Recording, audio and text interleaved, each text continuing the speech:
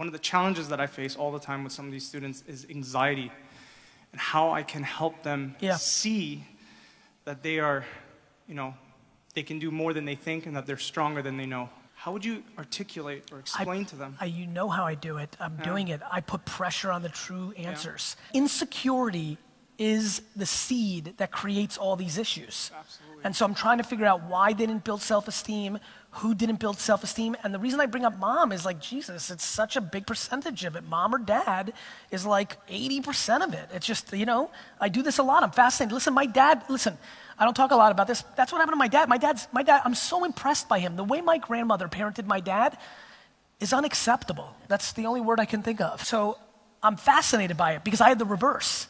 I'm so perfectly parented by my mother, I'm unstoppable. I feel guilty that I'm so emotionally grounded and strong. That's why I'm giving it to you. What do you think's happening up here? I feel guilty that I have it so good mentally. There's nothing anybody can do to my mental state. It's insane. I am so weird, guys.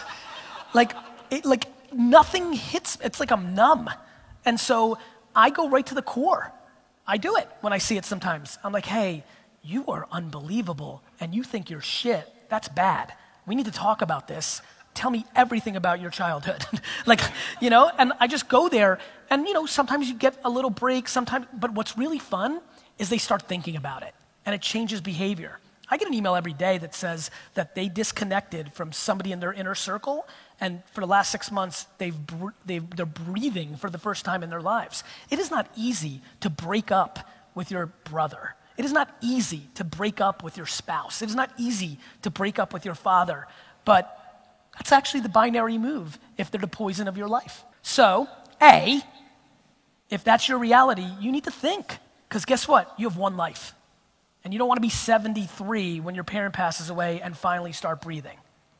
B, if that is not your life, you need to drive home right now and kiss your parents in the face.